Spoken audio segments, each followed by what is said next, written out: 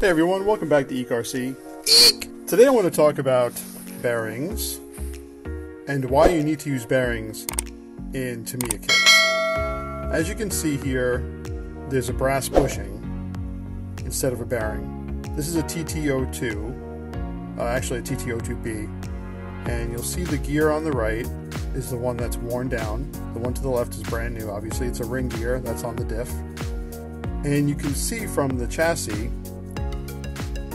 that right here, you see all the plastic shavings. That's not dirt, that's actually grease mixed with the plastic shavings, because they did not use bearings on the diff. They used bearings on the wheels, in the hubs, everywhere else, but you know, even on the drive shaft, but they did not use it on this ring gear, on the differential assembly. And you can see the movement here because that's where the plastic shavings came from. They came from this ring gear. Now normally there's no play, no movement. And this is why it's essential to use bearings in a Tamiya kit. This kit is not that old. It wasn't really run that much, and I'll show you the tires in a little bit. You can see that it was just too much, you know, too much friction that wore this down. You can see, take a look at this, and then I'll show you the new one. You can see for yourself.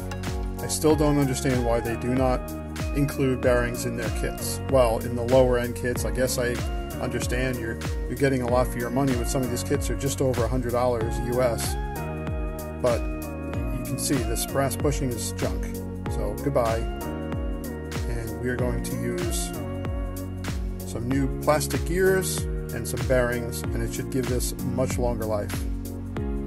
Because I'm going to put in brand new ring gears. I've been rebuilding this for a little bit. I took it all apart and I'm replacing the parts that need to be replaced.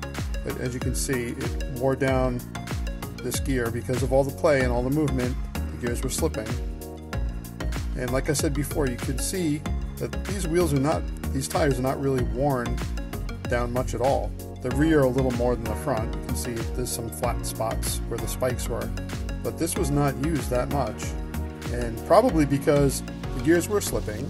There was all that movement and play and wearing down of the plastic parts. It probably made it hard to drive or impossible to drive, and nobody wants to fix it.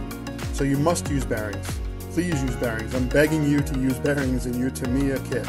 The #1 upgrade you need to make if your kit does not come with bearings is bearings. Alright everyone, thanks for watching. I'll see you in the next video.